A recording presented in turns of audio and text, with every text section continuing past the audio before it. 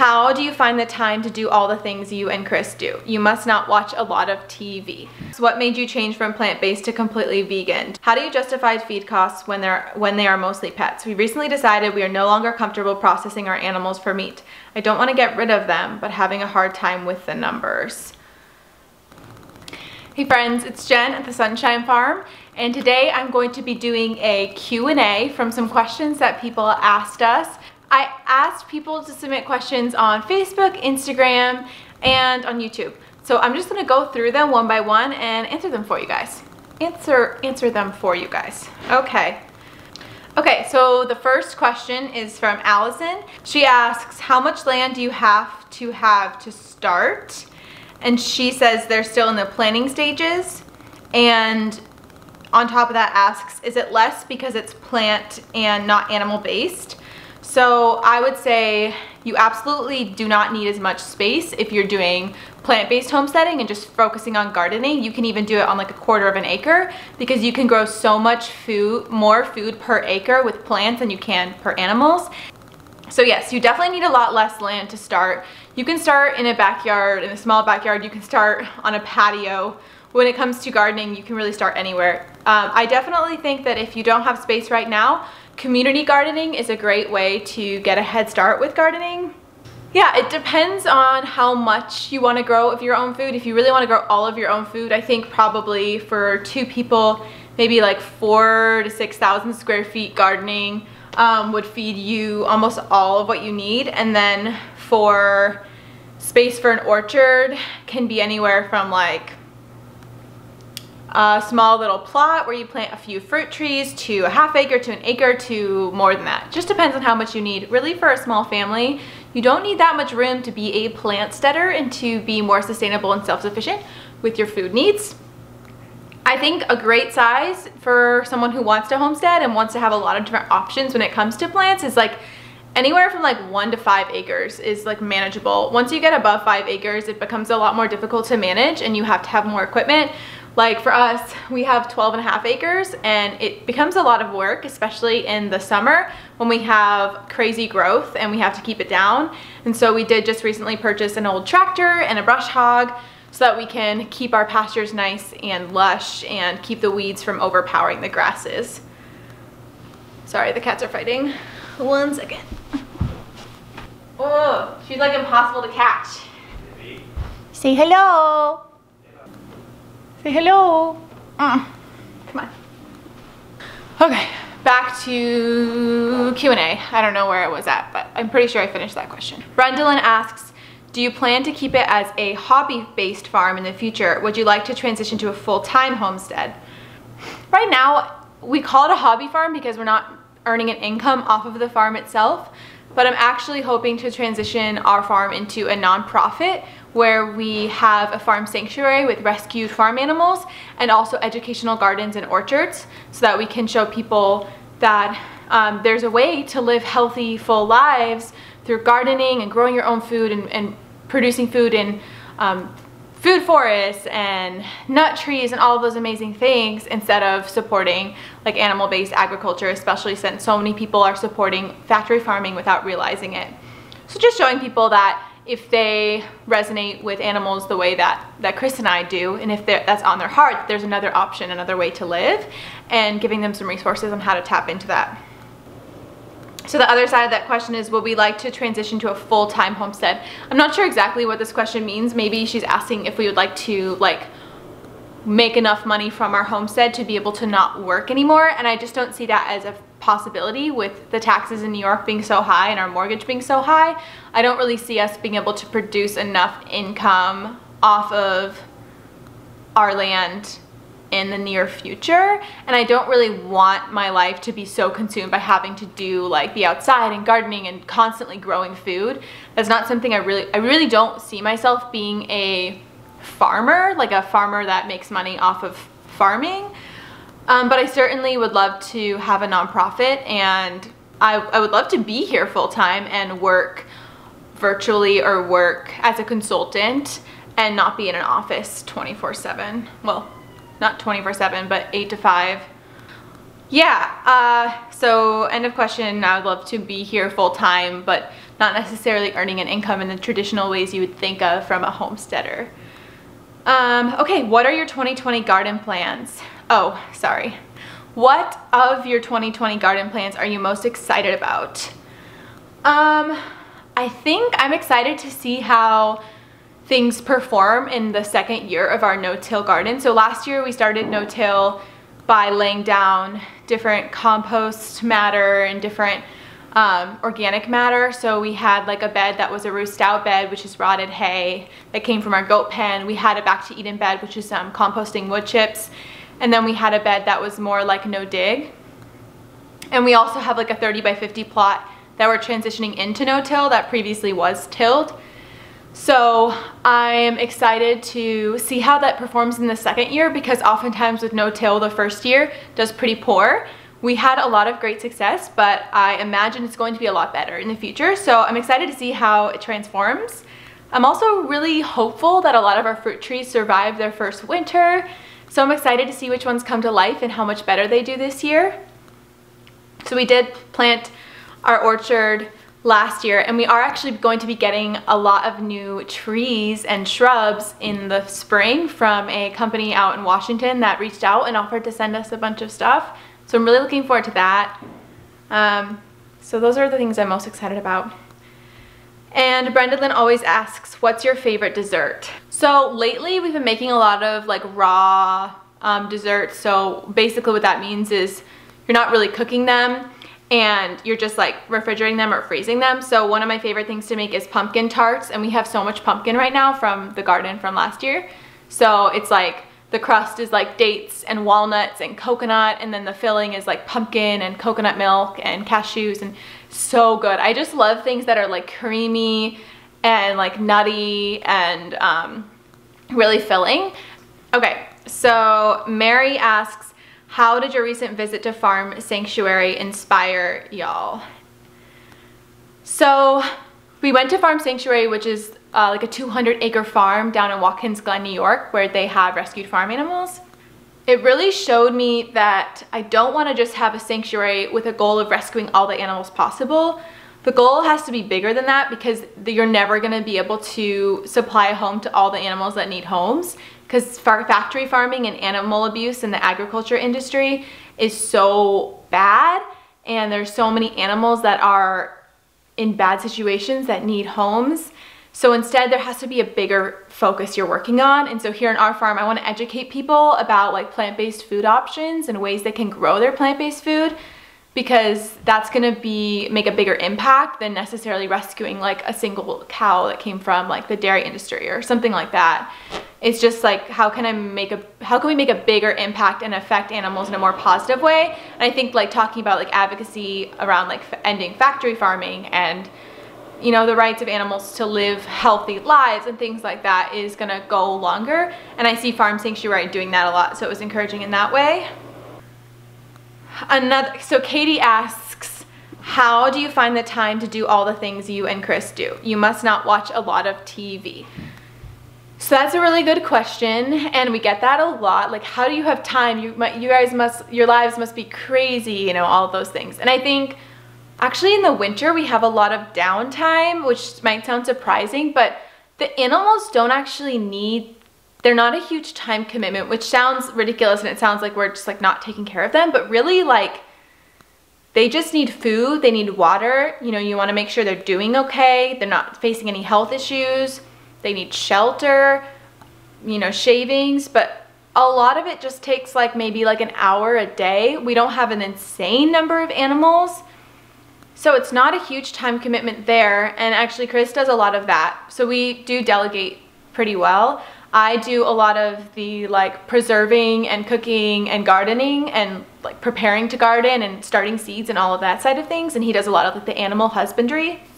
But then of course we both do things together, like if there's an injury we need to treat, or like we do the goat's hooves, we do the goat's hooves together, like we take care of like TJ had an injury the other day, our full-size horse, and we had to treat that together. So there's lots of things we do together, but he for the most part takes care of the animals, and I for the most part do like the homesteading with the gardening stuff. So actually we do actually watch like a fair amount of TV, and that's not something I'm super proud of. I would like to watch less TV, but I just like want to sit down on the couch and watch TV. So we'll watch like a lot of YouTube videos, and we like sitcoms. Like we love The Office, we love Parks and Rec. Right now we're watching New Girl. We recently finished watching Schitt's Creek, and that was really good. And I also have a guilty pleasure watching The Bachelor. So sorry, don't judge me. I mean, you can judge me, I don't care. Courtney, she asks jokingly, what do you do with the eggs? And it's actually a good question, because I recently stopped eating eggs. Chris still is like occasionally eating eggs, and that's up to him. It's not something I'm going to decide for him, but I recently chose to stop eating eggs and to move towards like a fully vegan diet. Technically, like we take the eggs out of the chicken coops for their benefit, because they'll just rot in there, or they just don't do anything in there. They'll freeze and crack and break or whatever in the coop. So we'll take them away, and then we'll feed them back to the chickens, or we'll do, you know. So before I was eating them, we were both eating them, and now I just decided that in the future we only want to rescue hens, and it just didn't make sense. It didn't feel like something I wanted to do anymore. I didn't want to like reinforce the idea that chickens are here to produce eggs, because really like the eggs were just kind of like happened to come. We don't have chickens for eggs. We don't enjoy our chickens because of their eggs, and we really appreciate like the value of their lives apart from what they provide us with. So it just made sense for me to stop. And on Instagram, somebody asked recommendations for good seeds. And my favorite seed companies are the ones that are local to you. So it's kind of a confusing answer, but it frustrates me when everyone is like buying seeds from like states that are like super far away, and they have no knowledge of companies that are nearby. And sometimes you have to, because sometimes there aren't like good heirloom organic companies near you, and you're trying to find like a certain variety. But I think overall, looking at regionally adapted seeds that are like heavily heirlooms and also organic companies is something I really value and would recommend. I would say if you don't know where to buy seeds and you're looking for places to spend your money, spending it in your own community is really awesome. We have a seed company like an hour from us called Fruition Seeds. The owner, Petra, and her partner, they're amazing. They're so knowledgeable. I visit their farm on a regular basis. I've been there like a handful of times. She's actually visited our farm before, and I love their seeds. But if you're in California, I'm not going to tell you to be buying Fruition Seeds. And I think Petra, one of the owners of Fruition Seeds, would totally agree with that. That regionally adapted and local is really important, because those seeds are going to be adapted to your climate already, and you're going to have a better start at growing them well.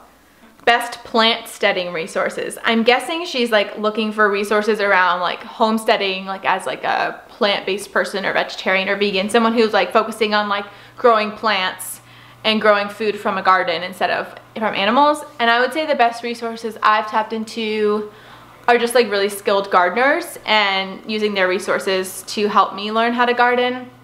There aren't a lot of people talking about vegan or plant-based homesteading, particularly. I'm trying to think of some resources that I've used.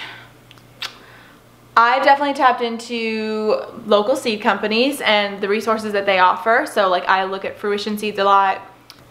Anybody who's a skilled gardener, people in the permaculture world know a lot about food in gardens and in food forests and orchards and all of that. So like permaculture folks and organic gardening folks, and like the no-till circle of people is really great too.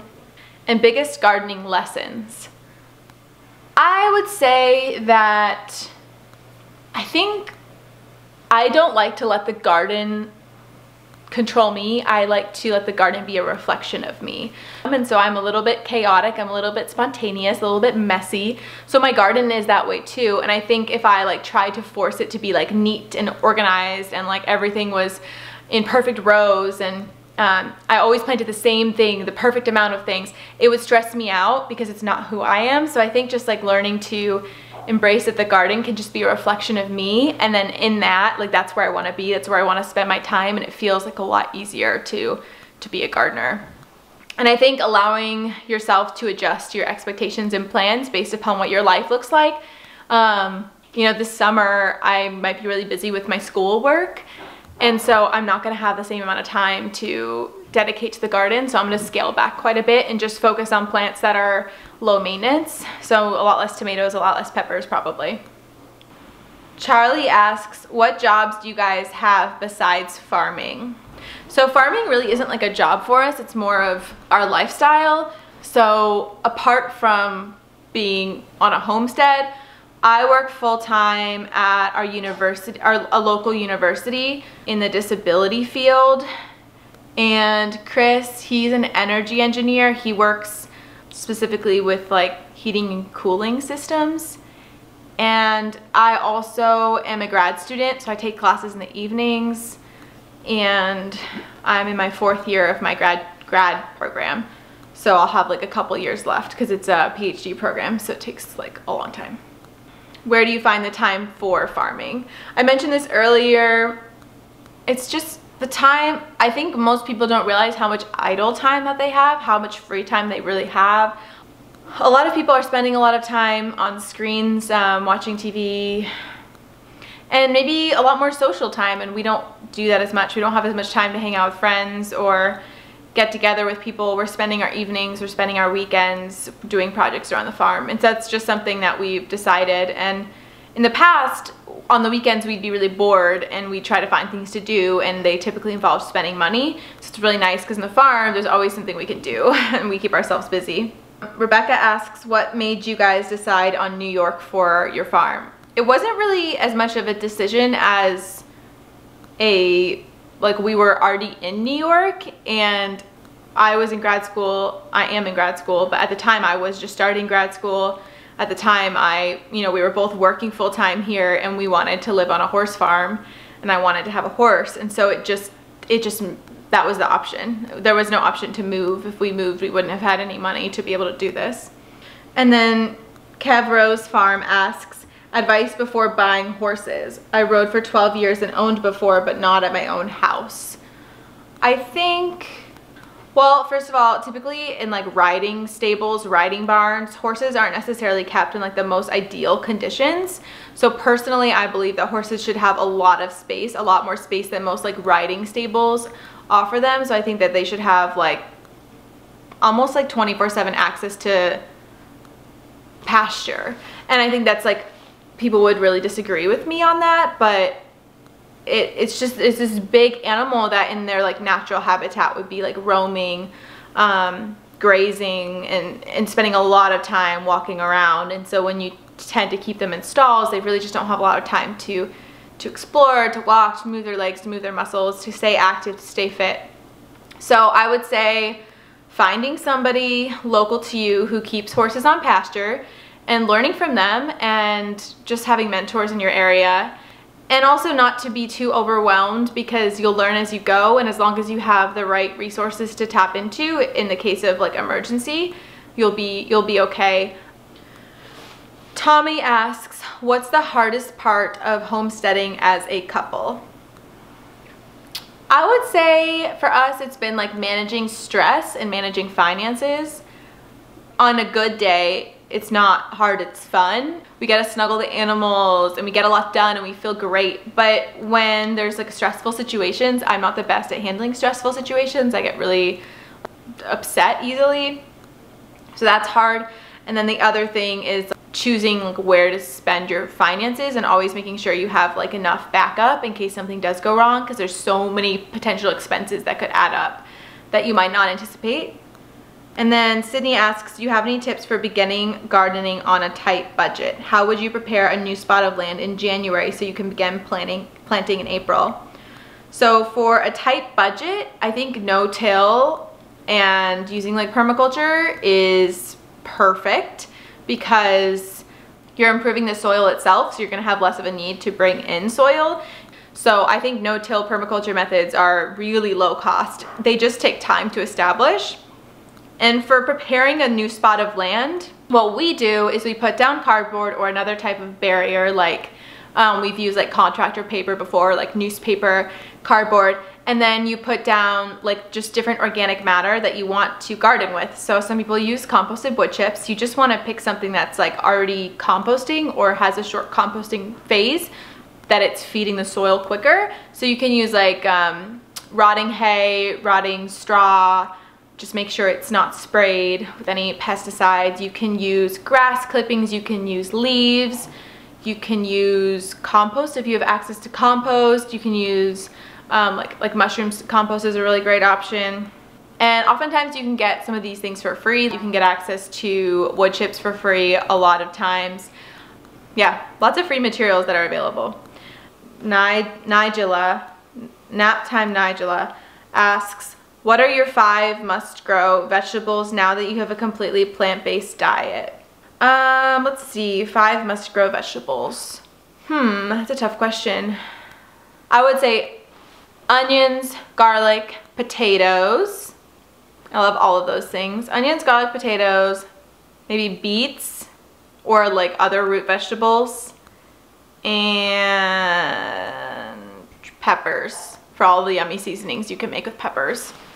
So I also love squash. I don't know, the 5 is hard. 5 is hard to limit myself to, but garlic and onions we use all the time. They're so good for your gut, so much flavor. Potatoes are so filling. It's a great substitute for what you might be used to with like a meat. Root vegetables are so hearty, so filling, and you can use them a million different ways. Natasha asks if we've tried growing elderberries yet. I did cut some cuttings. I took some cuttings from an elderberry bush that's growing wild down our street, and I started them in the summer, and then I planted them in our garden in the fall, like our little tree nursery in the garden. So I'll see if they're alive, and I'll move them if they're not. But if I don't have success with those, I'll pick up some starts from a nursery. They do really well here. They actually grow wild in upstate New York, but there's no wild ones on our property. Caitlin asks, what made you change from plant-based to completely vegan? Do you feed the eggs back to the chickens? I mentioned this earlier, just like a desire to avoid reinforcing the idea that chickens are for eggs. And I just didn't really need them in my diet. I didn't feel like they were healthy for me. Donna asks, how long have you been plant-based? Well, we like stopped eating meat and dairy back in 2016, so it's been like almost 4 years. And now like the eggs and the eggs and the honey, like a few months. But plant-based, you can eat some eggs and some honey if you're plant-based. It's not like a perfect like follow a rule book of you have to be like 100% this way, which I really like about the plant-based label. It's like more open to people moving towards like more plant-based food without having to feel like they're like 100% vegan. And Donna also asks, how do you justify feed costs when they are mostly pets? We recently decided we are no longer comfortable processing our animals for meat. I don't want to get rid of them, but having a hard time with the numbers. So it's a tough question because of course finances is like unique to every situation. I think that the animals were brought into this world, and that now that they're here, I think that it's respecting their lives and their like innate value by providing them with the nutrients that they need to survive and live and thrive. And I love that you're, choosing not to take their lives anymore and instead want to just care for them. There are definitely ways to cut on feed costs. There are ways to supplement by growing food for your animals. We grow like pretty much all of our greens for our rabbits in our garden. Eventually we'd love to bale some of our pastures for hay. Right now we're not.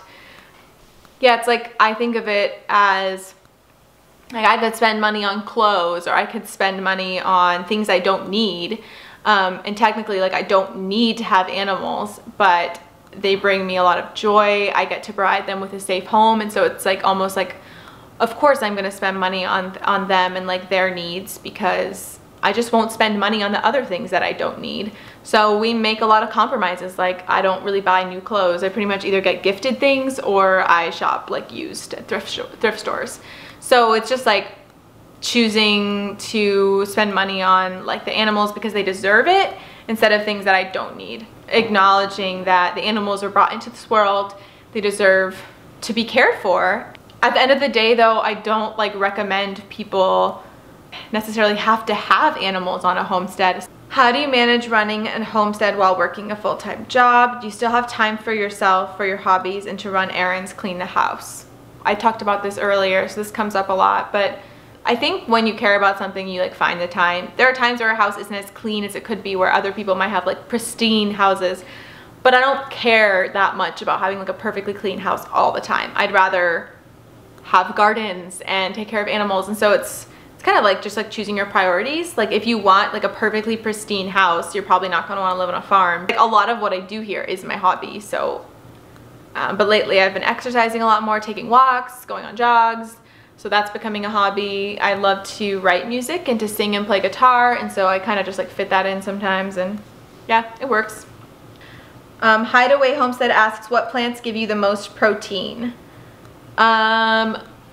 Protein is in so many plants. So there's this like common misconception that if you're like vegan or vegetarian, you're not getting enough protein. But I think it's like important to remember that like animals all get their protein from plants. So plants have a lot of protein. Chickens and cows and goats and bunnies and all those animals, they're getting their protein from plants. Like, we can get our protein from plants too.